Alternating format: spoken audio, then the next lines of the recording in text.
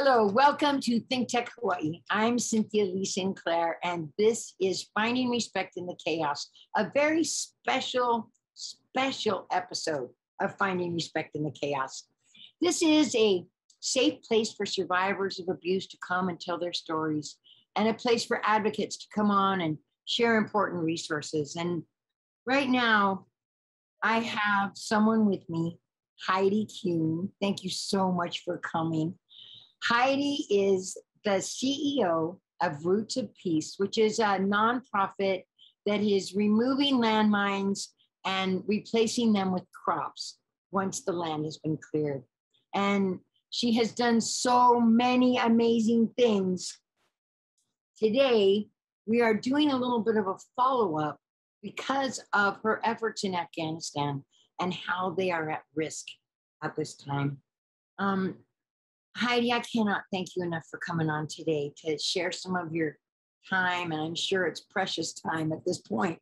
So thank you so much for coming on with us today. It's an honor to be with you once again, Cynthia. Well, Heidi and I know each other from high school, so we've known each other pretty much our whole lives almost, it seems like, right? And I feel just blessed that you are still in my life, and that I get to be able to have a conversation with someone who I admire so very much. You've been doing this work for 20 years now. And you wrote a book just recently. And I want to show everybody the cover of your book so that they know what to go out and buy on Amazon. And I cannot recommend this highly enough. I not only have read it twice, but I have gone back and highlighted, just the parts that I love the most, so I can flip through it and read them again because they're so inspiring. It is now a New York Times bestseller, I believe, right? Amazing. So your mission statement, and I want to read it because I think it's important for people to understand. It is replacing the scourge of landmines with the bountiful vineyards and orchards worldwide and providing exports to new markets, peace through agriculture. Love that so much.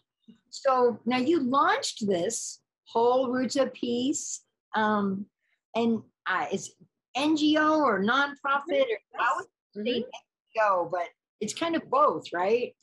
Yes, most definitely. So we have a slide of that launch date, that slide. There's some pretty important people in that slide. If you look, you'll see Nancy Pelosi in there, Mrs. Kofi Annan. And so 2 short years later, you got an incredible endorsement from Kofi Annan. Yes, His Excellency Kofi Annan. And that was another one I want to read because it's so incredible. If you could pull that up for me, Eric, that'd be great. There we go. You have turned mines into vines by replacing the seeds of destruction with the seeds of life. And you have shown the world that even with modest beginnings, a partnership backed up by persistence can make a real difference. Persistence is your middle name, right? I think maybe so. So you've also won a lot of awards, right? Like the list is so long, it would take too long to go over all of them right now. So I just want to there's a couple of them that are incredibly notable, and that you won a Nobel Prize, which is just remarkable. And that's you with Klaus Nobel. They created a special award. Can you tell us about that? Well, first of all, Cynthia, it is so wonderful to be invited on your show, and just to be the dear and best friends we were in the 1970s, growing up as young teenagers in a place called Marin County, California, and to be dreamers at that time in our world, and to dream of peace and to dream of love. That was our generation. And that has never been needed more than now in this world we share. And yes, the honor of Marcus and Klaus Nobel being presented the inaugural Earth Ethics Award by the Nobel family. Of course, their descendant had created the Alfred Nobel, the Nobel Peace Prize. And it was just such an honor to be in the presence of really greatness, standing there on the balcony of the United Nations and the fourth floor overlooking the beautiful river, and just thinking of the global vision that is so needed in the one world we share. I had just returned back from India, bringing Afghan farmers and traders to negotiate deals in India and to bring forth a harvest of hope, and just to hold that beautiful global ball in my hands, fresh off the airport. And it was the 21st of September, and that date happened to have coincided with the memorial service of the late Secretary General Kofi Annan. So it was just so full circle to have been there at the United Nations during his memorial, to receive the inaugural Peace Award, and to remember the opening of my book, which was the generational wisdom that my Granny McNear had taught to me. And that is, coincidence is a miracle in which God prefers to remain anonymous. And Cynthia, as you know, I've never ever faltered from that. There are no coincidences, and the Aloha spirit that has brought us both back together from teenagers to women in our wisdom years, and to bring that generational wisdom forth to our children, our grandchildren, and once our footsteps are done, to leave a legacy behind, a legacy for planting the roots of peace on earth now. Hear, hear. We want to say amen. It almost sounded like prayer. Namaste.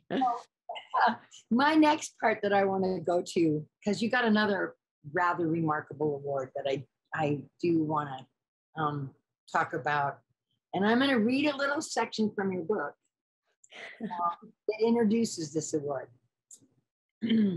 As word continued to spread regarding our genuine efforts to heal the wounds of war for humanity, more unexpected affirmations appeared along the journey.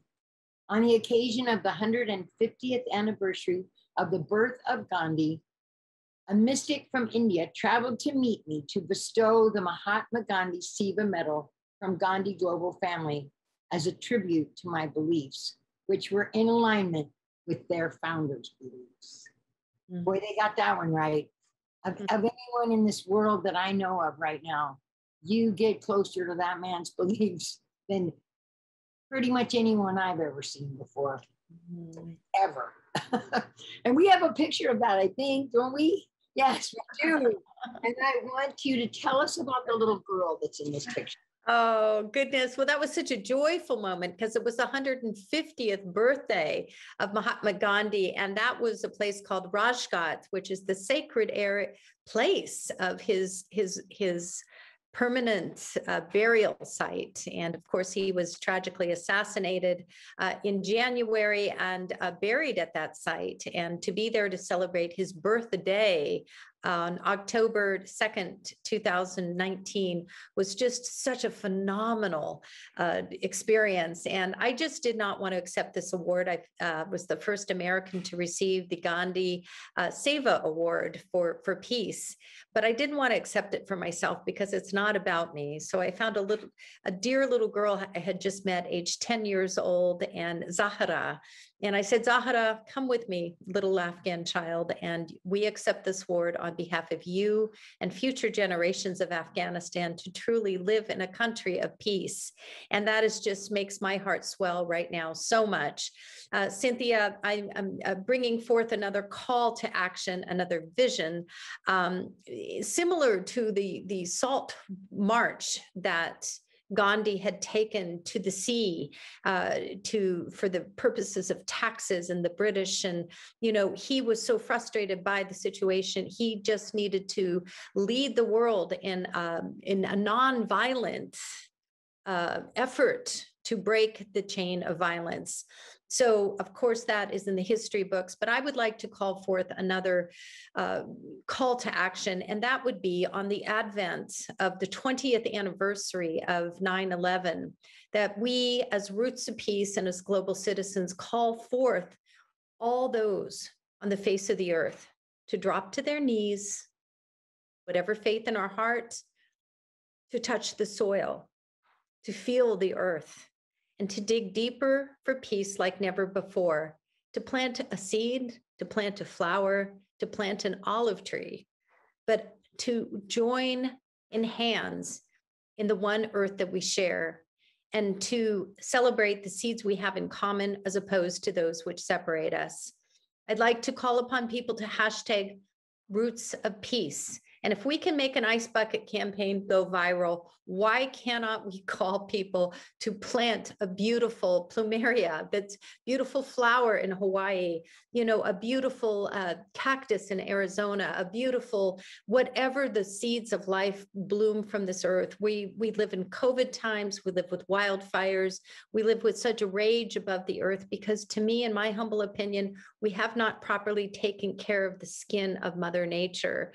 And we have violated that skin. We have pierced it with landmines, 60 million landmines in 60 countries. So as we bow to our knees right now, which is so needed with what is going on, the atrocities in Afghanistan, I think the world needs to get to their knees, because that's the only way you can plant a seed. You have to fall to the ground on your knees.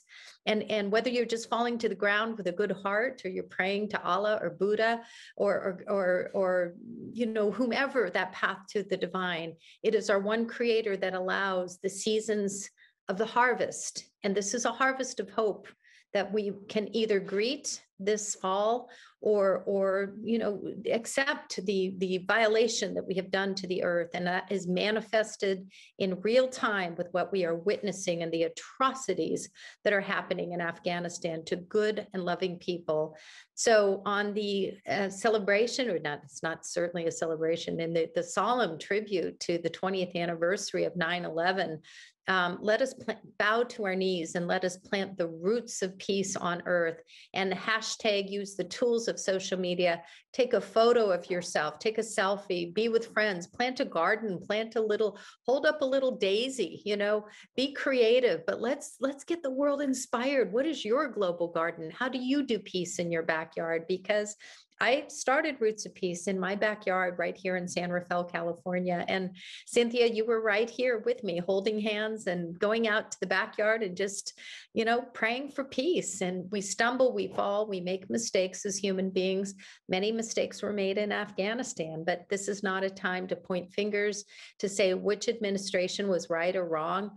Mistakes were made, but what are we going to do tomorrow? And what are we going to do as global citizens to cultivate a harvest of hope? Because the choice is within our hands, it's within our means, and it's how we embrace the one earth that we share. So let's, you know, Gandhi taught us with that incredible vision of the salt march to the sea. Let us go wider, not just by land, by sea, but let us all inspire global citizens to plant the roots of peace on earth now. Now that was a prayer that I say amen to for sure. You know, we have a slide of some of the interfaith stuff that you have been doing throughout your whole career. And I was actually going to ask you a question about that, but you kind of sort of brought it up too, of how that, I was going to ask you how that interfaith, I mean, like, I'm a Methodist, you're a Catholic, but we are under the same ecumenical God. Yeah. And so I want to know how that ecumenical spirit has aided you and helped you in Afghanistan specifically, and especially now. Well, I personally been praying that God would just make a new Passover that wouldn't even require the blood on the doors, right? Just pass over all the innocents that are going to be hurt, and just somehow in a miraculous way protect them. And that's what I pray constantly. And I know you do. And Cynthia, that's why today I've been on ABC, NBC, CBS, and my favorite media du jour is you, because you are the you're the real deal, and you are the true spirit. And I know, and I have faith that I know you're praying for my footsteps, and it's not easy to be a CEO and a woman of an organization that's leading the way in Afghanistan. The Taliban traditionally has not respected women. Now, today they announced that we will respect women, and they will welcome development in Afghanistan. And while they haven't had the greatest track record in the past, let's say lightly, I have to believe on the promises of people's greater angels, because I think it's a defining moment for the Taliban. And I think, they too have children, and Roots of Peace carries no flag. We're just here to help feed the children of the Taliban, the children of the world. The children carry no flag, right? And we just need to, as you say, with the spirit, the Holy Spirit, the spirit of the earth, the spirit of the Native Americans. We are all daughters and sons of Abraham, and the sooner we get back to the garden, and those were the songs that we danced to when we were teens at Santa Fe High School, and we've got to get ourselves back to the garden, because a garden without landmines is the garden I want to dance to. So you and Roots of Peace have removed 1.1 million landmines. Is that? We've hundreds of thousands, and actually by the advocacy, we've done millions of landmines around the world. Certainly in partnership with the Halo Trust and MAGS at Mine Advisory Board, where there are implementing partners that we raise the funds to eradicate these seeds of terror that we've sown into the skin of Mother Nature. But what we do after that is what's critically important, and that's the expertise of Roots of Peace, because we train the local farmers to grow high value crops for export and trade. And in the situation of Afghanistan, we've trained over hundreds of thousands of Afghan farmers. We've planted 6 million fruit trees in all 34 provinces, impacting over 1 million farmers and traders. And, this is a vision. This is my living room of my home. You've sat here many times, Cynthia, and this was just a dream in a mother's heart on September 21st, 1997. And to nurture that seed, that dream of turning mines to vines, replacing the scourge of landmines with bountiful vineyards and orchards worldwide, that seed in the ground took nurturing. And the nurturing was my husband, Gary, and our 4 children who watched it bloom. And, they often say that they had a 5th child in the family other than my 4 children, because they had Roots of Peace. And they had to love it like a sibling. They were jealous of it because it took their mom's attention. They had to forgive it a lot when I was out in a war zone. But in the end, it was unconditional love. And without the support of my husband and my 4 children, and now 3 grandchildren, my other little darlings are pregnant again, and their wives. And next year at this time, I'll have 6 grandchildren. So from 3 to 6, so I have a responsibility with the footsteps in my life, what is left, and in the footsteps that God will grant me. And those footsteps are to be taken for peace. And I'm very clear about that. It's grounded wisdom. And that's how I feel. You're amazing. I think we have a picture of you and Gary, actually. There we are. Well, we're in Angola there, and we're demining actually the field where Princess Diana had once walked in Huambo, Angola. So that was just a really incredible moment. And, taking a husband and wife and taking your love to a minefield for the greater good of making the land safe for the children to walk. Pretty special. Very special. Now, that's only the 3rd time I've almost cried today so far. Okay, so I have a clip from our last year's show that I want to show, and then let's talk about it on the other side, okay? Sure. We are going to go past the next slide, because otherwise we won't have time to go. Show it quickly. We'll turbo through it. It's the alternative crops one. Yes. And it's families. And grapes, right? Yep. But it's pepper too. Didn't you find it? It is pepper in Vietnam, but the Afghan farmers, the fresh grapes are indigenous. Afghanistan is a country 80% dependent upon agribusiness. And if we're going to lift Afghanistan up from the rubble and the political landmines, it's through this harvest of hope that we are, so from that little toast of mines to vines, today I'm managing over $100 million under contract in Afghanistan. So, this isn't a time in our world to think small. We need to think big, but we need to be humble in our footsteps and step by step plant the roots of peace on earth now. I totally agree with you. Okay, so I want you to talk to us a little bit more about what was just said in that clip about some of the process of planting the grapes and some of the process of all of that, and how worried are you now that some of that might fall to the Taliban, and what can you do? What can we do as Americans to support you in this too, to help you to safeguard all that work that you guys have been doing over there for the last 20 years, and to safeguard the people that have been lifted from poverty because of what you have done. So what are you going forward with? What can we help you with? Oh, Cynthia, thank you so much.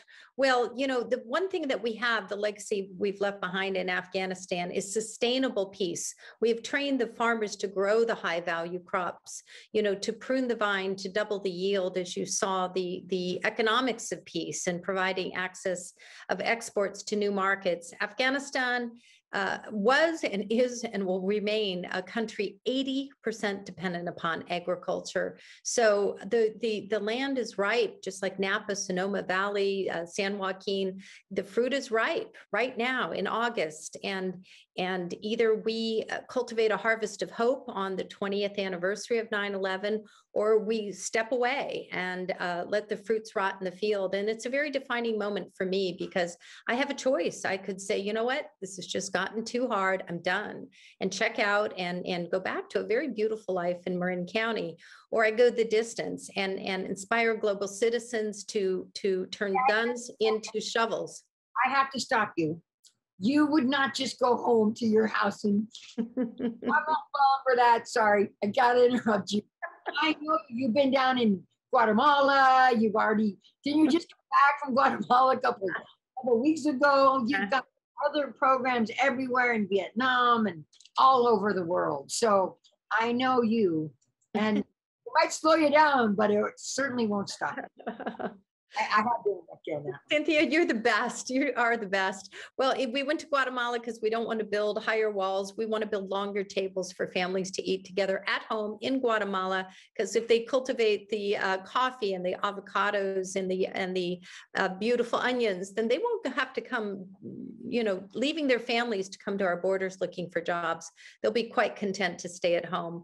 But Cynthia, people can help us, especially in Afghanistan right now, because please go on our website, www.rootsofpeace.org. Not only are we managing the harvest, which we will not walk away from, but we are also dealing with a huge crisis. It's not a crisis, Cynthia, it's a catastrophe in Afghanistan. And all of the remote regions of Afghanistan, the people have fled in fear when the Taliban took over their provinces, and they thought they would be safe to congregate in the capital city of Kabul. Well, we've seen what's happened to Kabul, the devastation, and 500,000 IDPs, and that's the acronym for internally displaced persons, have converged upon Kabul. And these are very poor farmers, poor people just fleeing their land for their families' sake. And they are lining the roads, the dirt roads leading into Kabul, sleeping in the cold night, no blankets, no tents, no food. And just a heart-wrenching story last Saturday that my director of communications, Yasser, told me. He was walking to our Roots of Peace offices and he looked on the side of the road and a mother was cradling her baby in her arm and weeping. And he stopped and he said, "What may I do to help you?" And she looked up, he said, with the saddest eyes and said, "My baby just died a few moments ago. I had come from Badakhshan province and for 3 days, I couldn't find milk in the city. My baby had just died and she offered the child, I have nowhere to bury it." And he busted up, walked into our office, told them the story. And these are people as a nonprofit. They're not rich people, but our office at Roots of Peace in Afghanistan got together and they raised $500, and they told Yasser to go back out in the streets and take care of the other mothers with their babies so they don't have to suffer the same destiny of holding a child, cradling a child in their arm who had died. So that motivated us to action. We had received a generous donation from Jess Skoll of $25,000. My dear friend in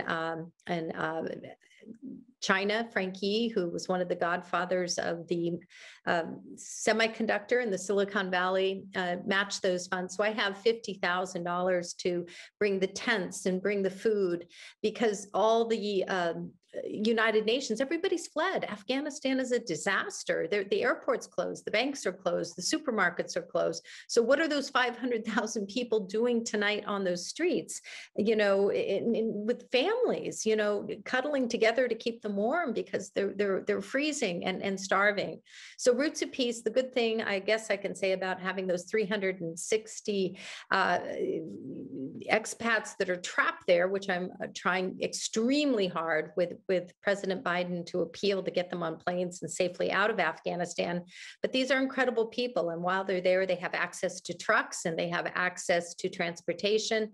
They're excellent at logistics. And we are determined to bring those tents, food and shelter to those who unspoken voices that's not even covered in the media, this story. So 100% of the donations to Roots of Peace, www.rootsofpeace.org, will immediately, not in a few days, allowing more children and babies to die, immediately will be sent to our team. They will deploy the emergency necessary equipment, and we will get the job done. We're going to plant the roots of peace on earth, and by God, by Allah, we're going to make sure those nobody, at least, to the degree that we can mitigate this catastrophe, people are dying left and right. And those horrifying, videos of people falling from the sky, just clamoring to get out of the country.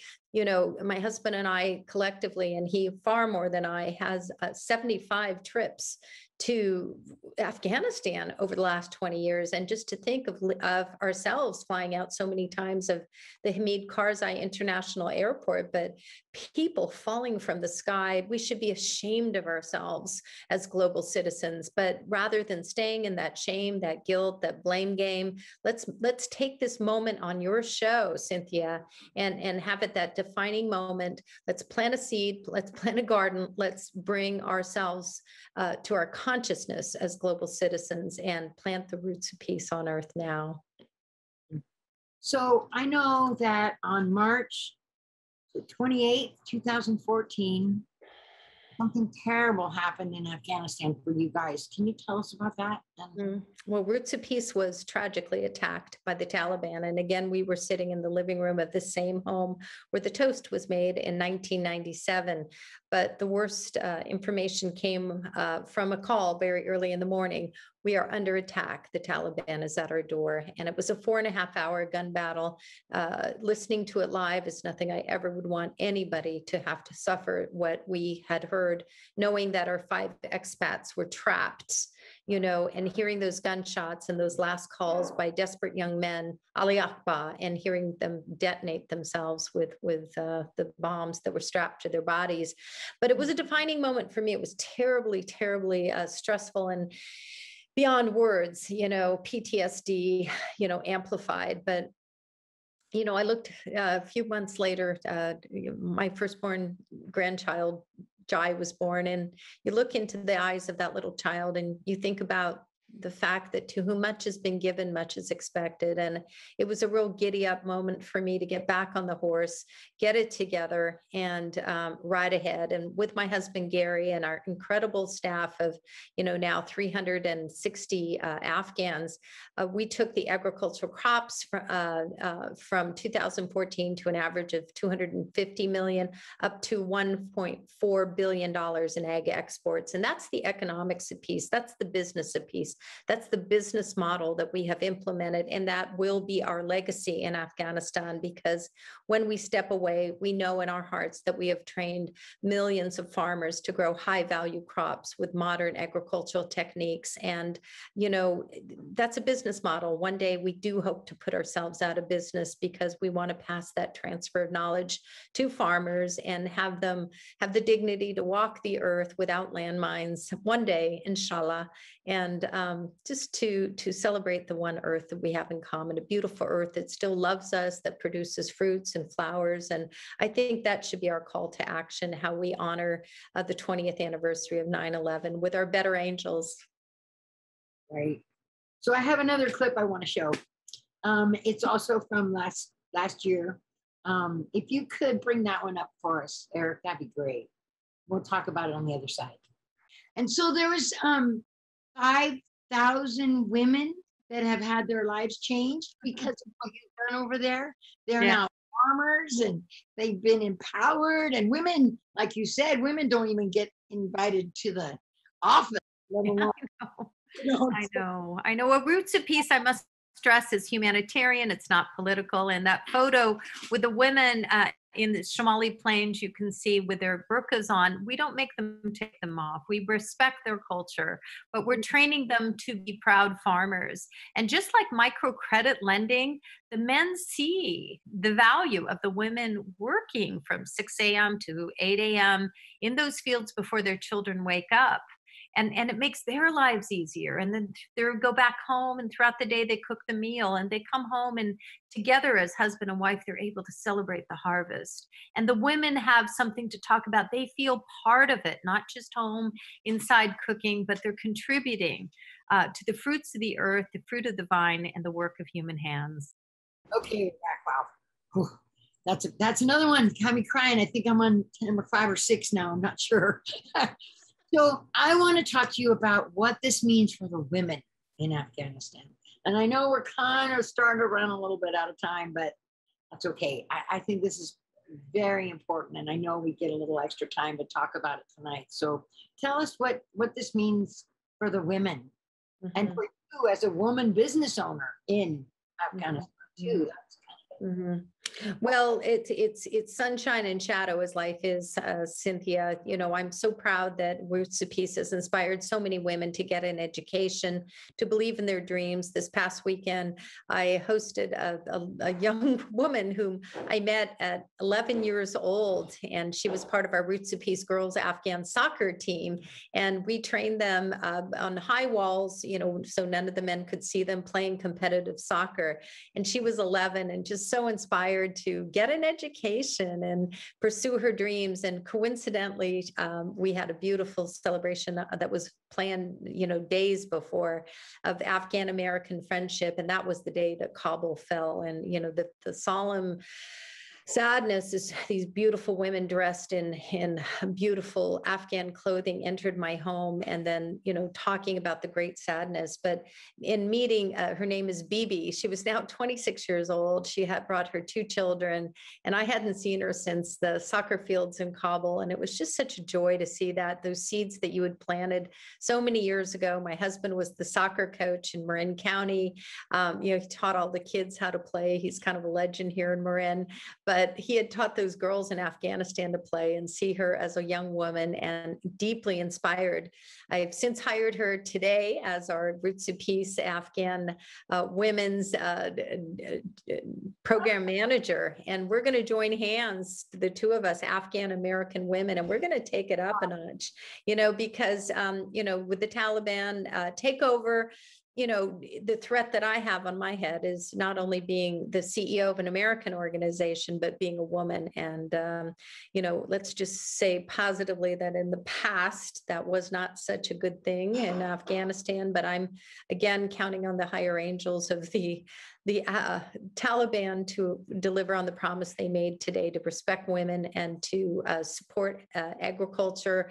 And I'm not one to live in fear. I'm one to live in faith. So let's be the inspiration that we want to see in the world. Let's feed the children, including the Taliban children. You know, they deserve to eat too. And I'm not going to get caught in the politics of the blame game. You know, Biden, Trump, who got us into this? You know, that was yesterday. This is tomorrow. And I am seeking a harvest of hope 2021 like never before. Whew, on that note, I'd say, go Bulldogs. I think I cried 6 times. I was goosebumps the whole time I had. There was a couple of times where I felt like my heart was just going to swell up out of my chest when about the little girl, and just so many incredible things that I don't even know how to recap them because there's too many of them and they're all so incredible. So Heidi, thank you. Thank you from the bottom of my heart for coming on today and sharing your story with us. I promise I will send this out as far and wide as I possibly can. Mm-hmm.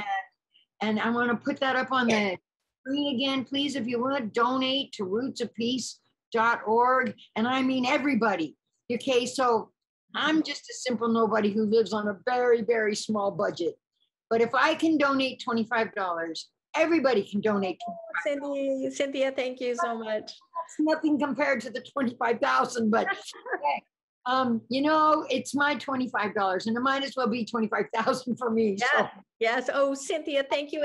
And when you do that donation, take a photo of yourself, a little selfie over your beautiful backyard in your turtle sanctuary. Show me what flower you're going to plant. I'm going to be really interested to see your global garden because I want to inspire the imagination of people for peace. Hashtag Roots of Peace on September 11th. This year. And I will continue to put that out as we go along to September 11th, both in my Facebook and Twitter accounts and Instagram. And can't believe I'm on this many social medias as old as I am, because I didn't even learn about it until a few years ago. But oh well. Okay, moving on. Heidi, thank you so very much. Okay, just thank you, dear friend. Thank you, dear friend. And everything that you are doing, not coming on here now, not just the 20 years of hard work you've already done, not just how in the heck you're gonna, by grace, stay in faith and get through this crisis. And then I know, I can't wait to watch what you're gonna do next, because I know it's gonna be as incredible as the last 20 years. So everybody better just drop in. Cynthia, thank you so much. And I just have to say, from the heart of 2 young San Rafael girls, always to remember San Rafael is the namesake for the angel of healing. And together, let us join hands as young girls and young girls always in our heart to remember our roots of peace and remember the angel of healing and bring that forth into the world which we share. Absolutely. I want to end this show with a quote from Mahatma Gandhi. The day the power of love overrules the love of power, the world will know peace. This has been Finding Respect in the Chaos on ThinkTech Hawaii. I am Cynthia Lee Sinclair, and I hope you will join me for my next show.